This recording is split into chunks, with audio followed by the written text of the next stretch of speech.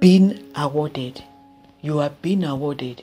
You have been awarded with praise. You have been awarded with gifts. You have been awarded with appreciation. You have been awarded with positions. Why? Because you have done the good work. Being awarded makes us feel good. It re-energizes us. It increases our zeal. Is there anybody you should award? Is there anybody you should reward? Have a think. It will re-energize that worker. It will re-energize that friend of yours who has been committed and faithful to you. The Bible says we should not be weary in well-doing.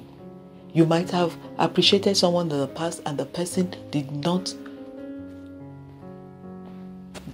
step up to your expectation afterward. They relented. But don't be discouraged. You should not also relent. Reward someone, because God has awarded you to be able to be a blesser of people.